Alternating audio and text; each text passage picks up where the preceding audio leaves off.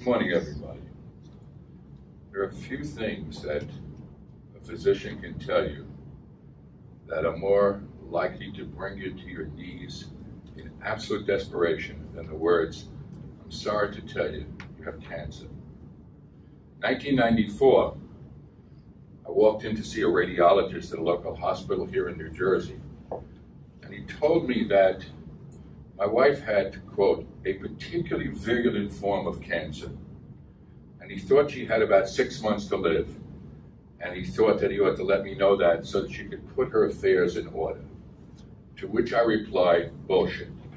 And I had no idea what I was talking about, but I think that word, get angry if you would, was the beginning of the preparation and the building of a plan to keep her alive that I hope can help other people stay alive as well.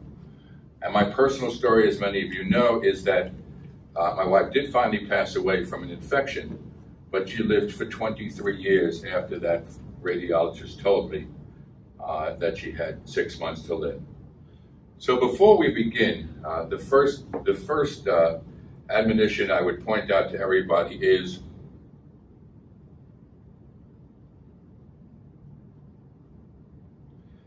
if anybody in this room or anybody who eventually listens to this presentation thinks that they're going to live forever, you're excused now, you have to leave the room. This is not a plan to live forever. It is a plan to live longer and better with cancer.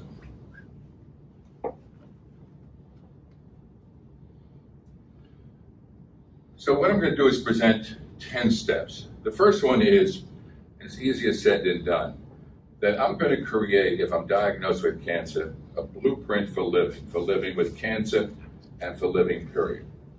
I'm going to work to try to control my medical care. I'm going to negotiate timely test results. If you had an expensive automobile and a mechanic gave it a diagnostic test, and you stop by at the end of the day and you said, "Mechanic, can you tell me how my automobile is doing?" He said, "I'll be happy to do it. Come back in 2 weeks and I'll let you know." You become very angry at why you had to wait 2 weeks to find out what was happening to your car. If you're having a CAT scan to determine whether or not you have cancer or whether that cancer is progressing, it is not reasonable and it's not acceptable for somebody to tell you, "Come back in a week or two, we'll read the results and let you know." In my case, I had an understanding with my wife's radiologist, literally, that he had 20 minutes to take me in the back and tell me my wife's CAT scan results, or call 911, because my anxiety level by that point in time was off the wall. I'm going to allow myself to be sad. I'm going to allow myself to be angry. I'm going to allow myself to express my emotions. I'm going to learn to say, and this is the most important phrase I've learned over a period of years, "I understand what you're saying to me, doctor, hospital, billing clerk. It's just unacceptable. With all due respect, I'd like a second opinion, doctor. Who do you recommend?" And by the way, if you encounter a physician who's reluctant to give you a second opinion recommendation, leave the room. This is not somebody you want to spend the next couple of years negotiating with. You're prescribing a treatment, doctor. Am I going to be able to pay for it? I'm going to decline becoming a statistic. We had a member of the Life Raft Group years ago when we began forming shortly after the year 2000, who read our data, and our data indicated that in X number of months, the average person who is being treated for this particular cancer, GI stromal tumor or GIST, is going to progress. And he got it into his head that was the moment in time at which he will progress. And he began adjusting his life, coming into our office and calling to me, "It's getting closer and closer. What am I going to do next?" And what he didn't understand is that he's not a statistic. Statistics are average. Some people are less, some people are more. But some people take statistics literally and begin to live their life as if they were a statistic. I'm going to strive to take control over my personal life. I'll try to live a healthier lifestyle. I personally recommend chocolate being part of everybody's lifestyle. I'm going to have achievable goals. One of the things I always did with my wife over a period of 23 years was no matter what procedure she was going through, she always had a goal. And I got that from a book I read. It was written by a guy, he was a psychiatrist named Frankl, who wrote a book called The Meaning of Life, and he wrote the book on little scraps of paper when he was an inmate at Auschwitz concentration camp. And what he tried to figure out was why some people managed to survive those terrible horrors. And one of the essential elements was that those who survived, other than luck, which obviously is important in a situation like that those who survived always had a goal. The goal might be, tomorrow I'm going to find a piece of toast. I'm going to find a shoelace. But they always have a goal. My wife always had a goal. She didn't quite realize it at the time. There was always some place we had to go after every procedure that she had to go through, and there were many, many procedures. I will find my spiritual and emotional center. I will seek treatment for anxiety, for depression, and for pain. I will take time out for myself. And the most difficult thing is I will try to maintain financial solvency. And I'm not going to get into an entirely separate presentation about what it takes to survive financially when somebody is diagnosed with cancer. But a cancer diagnosis often bankrupts families. In fact, the leading cause of personal bankruptcy in the United States are medical bills. And so trying to figure out a way to navigate the medical system takes a lot of time, a lot of effort. One thing I'll tell you right now is all insurance companies have a pyramid. The first time when they reject you and say, I will not pay for something, that's step number one. When you appeal that step number two, almost for sure, they're going to turn you down again. Step number three, you have a chance. Step number four, it begins to reverse. And it's a squeaky wheel type of thing, because most people drop out and give up as they try to work their way up the ladder. We had a personal experience at a very prominent hospital in the New York metropolitan area that didn't accept our health insurance. And my wife got out of hospital with a out-of-pocket bill for $215,000. And they settled eventually for nothing because we went back to them again and again. By the way, hospitals have a great deal of difficulty explaining their bills. If you keep asking why you're charging for that, why you're charging for this, and they go back again and again and again, they can't do it for the most of the time. Step two.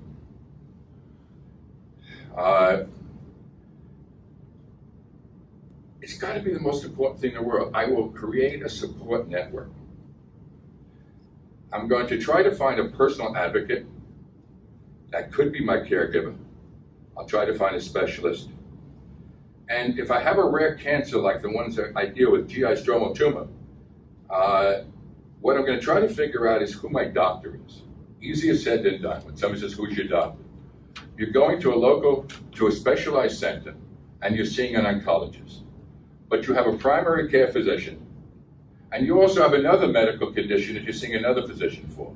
My wife had 7 different physicians that she was seeing for different types of issues. And trying to figure out at any point in time who is her doctor is not an easy thing to do, but it's important to try to do it. Spiritual support. We're not going to preach religion, and the Life Raft Group does not advocate a particular religion. It's said there are very few atheists in foxholes in battle, and I think many people find it helpful to survive the day-to-day challenges of a cancer by having some sort of spiritual support and some sort of psychological support. Friends, and the comment I'd like to make about friends is this. When somebody comes to you and says, I want to help you, you've had a procedure, you've had surgery, you've had a CAT scan, can I bring you dinner? Can I buy you something? Can I do something? Say yes, you're doing that person a favor. People are desperate, if they're your friends, to try to help you get through something. Let them do it. Let them help you.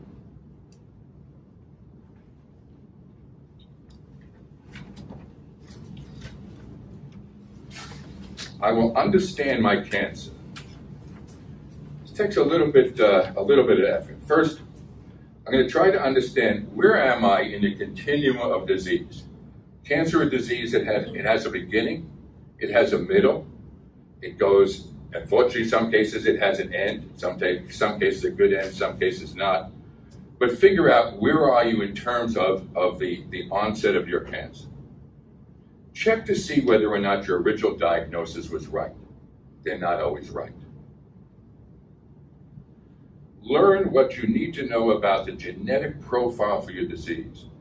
More and more science is marching on, and we're learning more and more about different types of mutational tests that say, even though you have cancer A, you have a subtype of this cancer that will respond to this drug. Not that one, this one.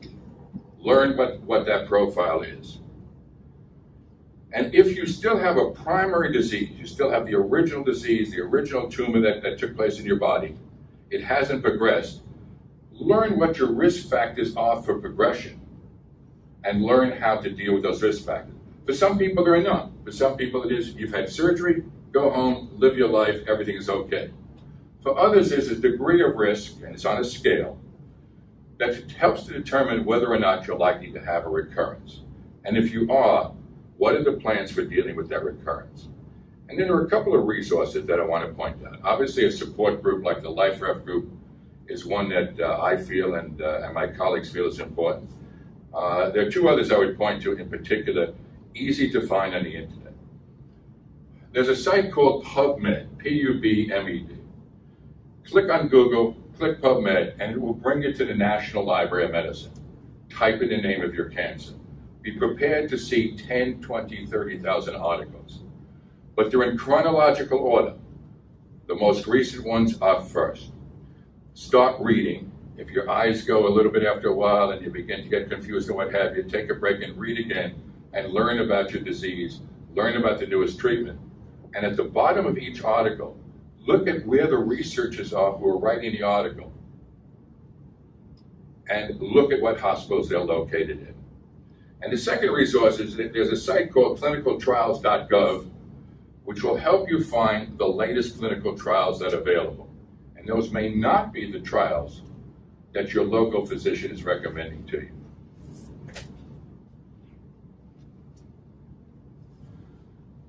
I will advocate for the right dose of drugs. This is an interesting phenomenon the Life Raft Group became involved in early on. First, I want to make a statement that it's easier to prevent drug resistance for most cancers than it is to figure out how to overcome that resistance if it occurs. So whatever one can do to prevent that resistance from occurring, it improves the chances of survival significantly. I want the right dose of drug because I want my side effects to get better. I want to take a look at starting my dosage at a lower level than what I need and escalating slowly so I can stay on that particular dose. And now I want to explain a very interesting phenomenon about clinical trials. And it's a concept called intent to treat.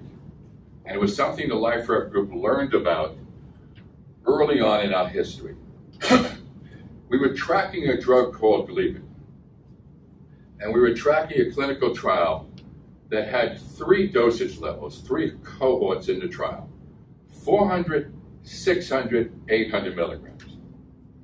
And obviously people wanted to know which of these 3 dosage levels gave the greatest efficacy in terms of either tumor shrinkage or tumor stability for a particular cancer, in this case cancer called GIST. And at the end of the first year of tracking, a colleague of mine, a guy named Jerry called me up and he said, I just looked at the statistics that came out from Novartis, the company that's making this drug. And what was interesting in their statistics was that the number of patients assigned to each dosage level after a year was the same as on day 1. And neither Jerry or I understood what was going on. So we went back and tried to get a little bit smarter, and we found out that if you're assigned to a dosage level, let's say you're assigned to 800 milligrams of Gleevec, and you stay on that dosage level for a week, for 2 weeks, for 1 month, and because of the side effects, because of your inability to tolerate that drug, the physician drops your dosage level, and let's say he puts you in the 400 milligram group. Everybody got it? You're on 800 milligrams for 4 weeks, then you drop down to 400 milligrams. Let's say 18 months later you progress. Your disease has progressed.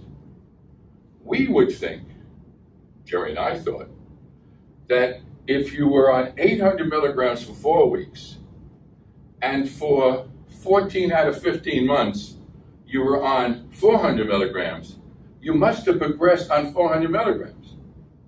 And the answer in a clinical trial is no. The concept of intent to treat is, whatever your starting dosage is, that's the dosage that you will always be linked to in terms of tracking your trial. And so we went to Novartis and we said, we don't understand what's going on. We looked at actual dosage and we found out that people on a higher dosage, 600 milligrams, seemed to be doing better. Their survival was longer. Progression-free survival was longer. Overall survival started to appear to be longer. What's going on? And we sat down and shared our data, and I'll tell you that the culmination of what the Life Raft Group looked at and what we learned about the concept of actual dosage and what was the right dosage for patients. We're in Basel, Switzerland. It's a couple of years ago. The CEO of Novartis is retiring. I had the honor of being one of the presenters at his retirement, and he turns to his audience and he said that the Life Raft Group challenged the dosage, and the Life Raft Group was right and Novartis was wrong. And that was kind of the ultimate vindication that a patient organization can look at dosage. But the point is, find out what the right dosage is and find out how they calculated the dosage.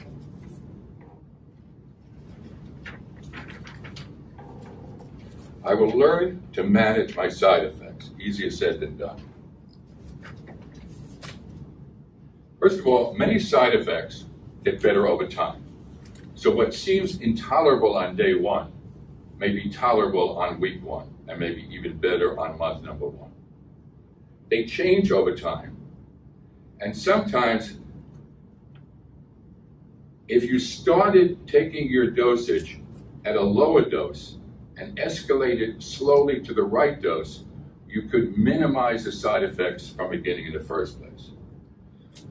Side effect management and side effects between individuals is different. And there's a new platform on the internet, we're very proud of it. It's called SideEQ.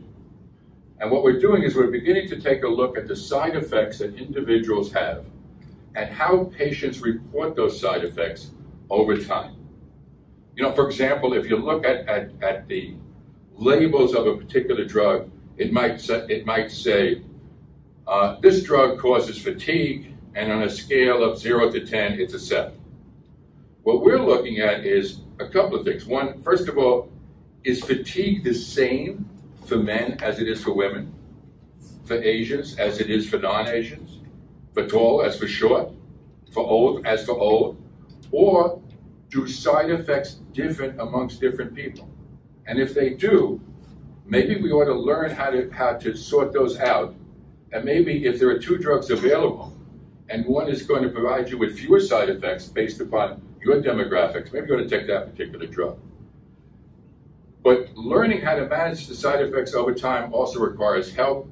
If you go to SideEQ, regardless of what type of cancer you have, you'll find help in the form of other patients talking about their side effects. You'll also find expert advice to help you navigate those side effects. And what we're trying to do is to develop a personalized approach towards managing side effects to match the personalized approach that exists now, and that is evolving from managing actual treatments. Now, the next slide may sound to be the silliest of all. I will take my medicine. Duh. Why wouldn't you take medicine that is being given to you to treat cancer? So let me go back in time. Many, many years ago, I worked for an organization called the Centers for Disease Control. And we did a study. We wanted to find out how many patients could complete a 10-day course of oral antibiotics. And the answer was not many. The average patient got to 7 or 8 days. Well, if you had trouble completing 10 days of an oral antibiotic that have few or no side effects at all, why do we assume that you can complete a 365-day course of an oral cancer drug that has side effects? There are three major reasons why patients don't take their medicine. The most obvious one is they forgot. There are people sitting in this room that you can't see them, but I can see them. How many people sitting in the room in front of me, just so that I know, forgot to take some kind of medication in the last year or two? Raise your hand. Okay, we have a count of about half this room. People forget to take their medication. How do you not forget? There are all kinds of devices and issues on the market that will help you try to remember. Second, some people don't take their medication because they can't afford their medication. The current price of drugs to treat cancer are unsustainable and becoming increasingly unsustainable. What affects individuals is, what are the out-of-pocket costs? And there's a dilemma right now in that many pharmaceutical companies provide assistance to patients. You go to learn what that assistance is to cover their out-of-pocket costs for a particular drug. There's a catch, though, and that is, as older patients approach Medicare and become eligible for Medicare, many pharmaceutical companies say, well, we're not going to help you with your out-of-pocket costs. You're now on Medicare. Well, guess what? Medicare has this phenomenon called a donut hole. What does a donut hole mean? It means that for many middle-class and less than middle-class cancer patients, you can't afford your drugs. And the third reason that people don't take their medication is because of side effects. It just makes you feel bad certain days and you want to take a break.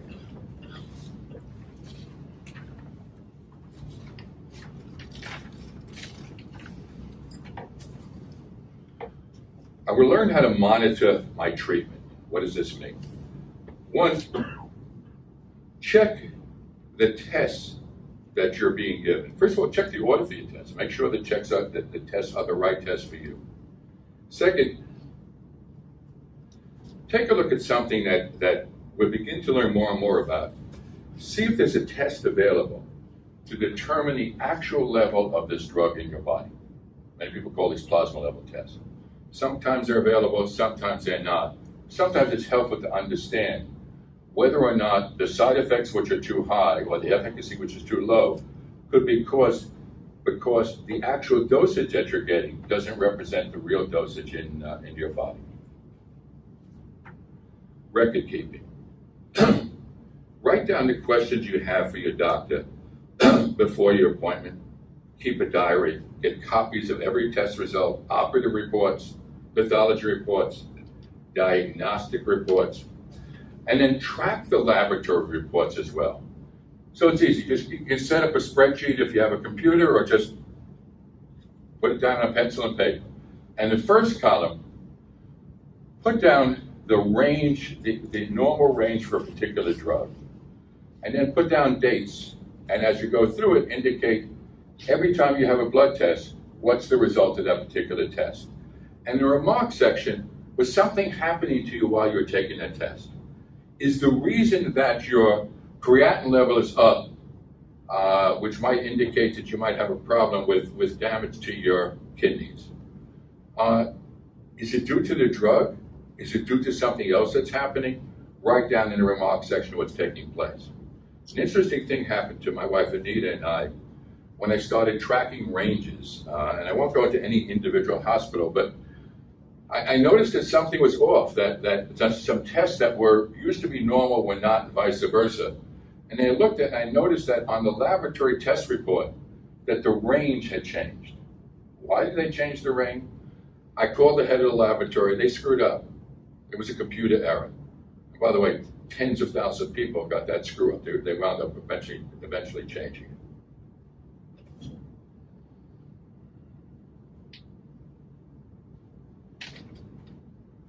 I will investigate reports of progression. Okay. So you have a tumor in your body, and you're taking a drug, and the report comes back, you've had a CAT scan, and it says, this tumor has grown by 2.3 centimeters. And my God, my life is over. Double check it. I want to tell you two stories. One is, let me explain what it is they're looking at. Picture a balloon. And the balloon represents a tumor. And let's say your drug is working, and it's working very well. And what's happening to the balloon? The balloon is getting flatter and flatter and flatter. The tumor is dying. But to somebody looking down at the tumor, as a radiologist is, it may appear that it's bigger. Why? Because the dead tissue, the necrotic tissue, may make it appear this bad. There's another reason, and I'll get into a little more later, why you need to investigate reports of progression. Because sometimes they're wrong. And I'll give you a classic story that happened in the Life Raft Group when we began. One of our members, a dear friend of mine, called up and Norman, I've had progression, my life is over. They've called me back, they say I need surgery and what have you. And it was an interesting situation. What happened, I said, send us a copy of the report. And he had a CAT scan report, and there were 2 dates on the report. And what happened was, the person reading the results reversed the dates. So what was shrinkage, okay, tumor going from 5 centimeters to 2 centimeters, if you reverse the date, it looked like it went from 2 centimeters to 5 centimeters. And once we sorted that out, we found out he wasn't having progression at all. In fact, he was doing fine. By the way, another patient at the same hospital, which shall go nameless, also got a call back. In her case, it was easy to figure out. They had mixed up her CAT scan report with that of another patient. And once I got that straightened out, it turns out that she was doing just fine.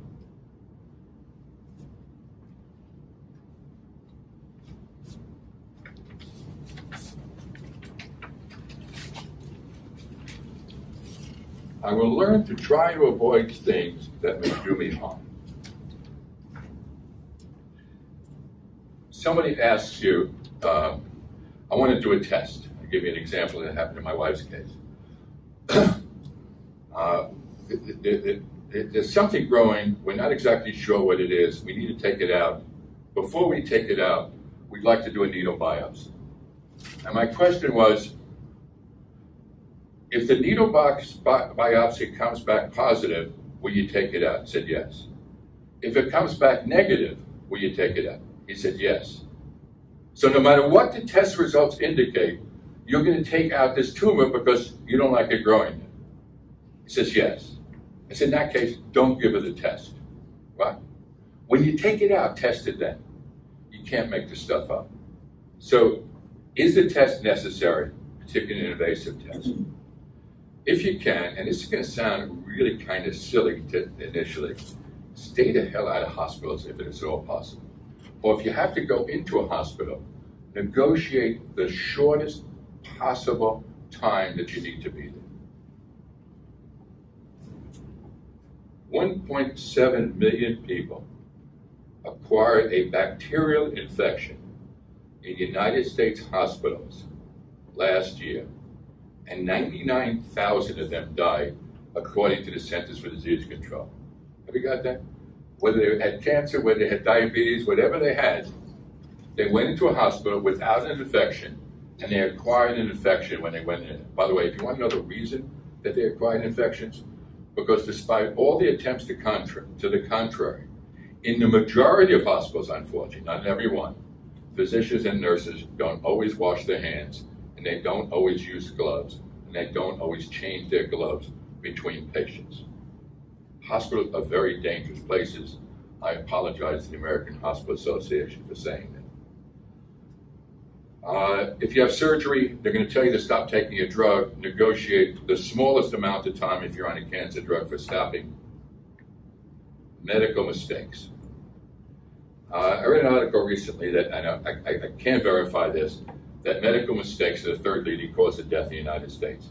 I will tell you that the incidence of medical mistakes are staggering. And I learned that from 25 years working for CDC. I learned that as an assistant commissioner of health in New York, and I particularly learned that taking care of my wife and other members of my family. The screw-ups and the mix-ups in hospitals are extraordinary. Great people, talented people, wonderful physicians. We're not talking about evil. We're talking about systems that don't have sufficient coordination and sufficient quality control and sufficient checklists with science that says Nurse, did you just change your gloves?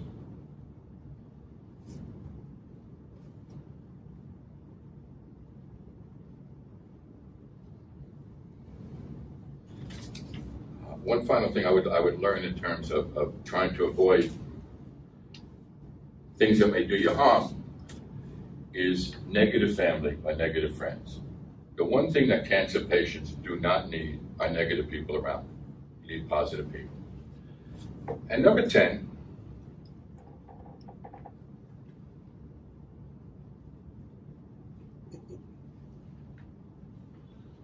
despite everything, despite the fact that you had the right diagnostic test, despite the fact that you had the right treatment, despite the fact you had the right dosage and the right support group and so on, you develop resistance.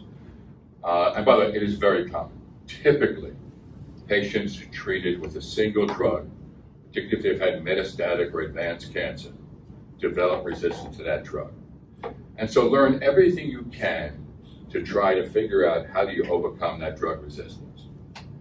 Surgery, is it a higher dosage of a particular drug? Is it a clinical trial? Is it off-label prescriptions? In other words, a prescription for a drug that's approved, but not for this particular cancer. And I want to circle back and just finish up with clinical trials. Many people who have advanced cancer understandably want to know, is there a clinical trial? And if that's your question, and you have to navigate the clinical trial process, there are a couple of things that you need to keep in mind. Number one, when a doctor offers you a clinical trial, is that the best clinical trial that's available for you in the United States? Or does that happen to be the clinical trial that he's running in his facility, and is that the best trial for you as well? Second, what phase trial is it? Most clinical trials are phase 1 clinical trials. What does that mean? It means that they're trying to establish the safety level, the drug level for the particular drug. Not trying to establish efficacy. They're trying to figure out whether the drug is safe and at what dosage.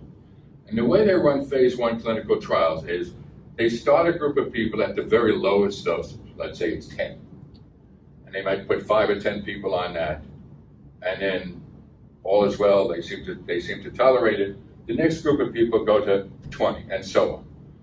And they keep increasing the dosage level until they reach a point of intolerance. And I won't get into the exact mathematical cutoff, but there's a point at which they declare, we can't go any higher than this. So there's a question for your survival as a cancer patient. You want to ask an oncologist offering you a clinical trial in addition to whether or not it's his trial or the best trial that he thinks is available.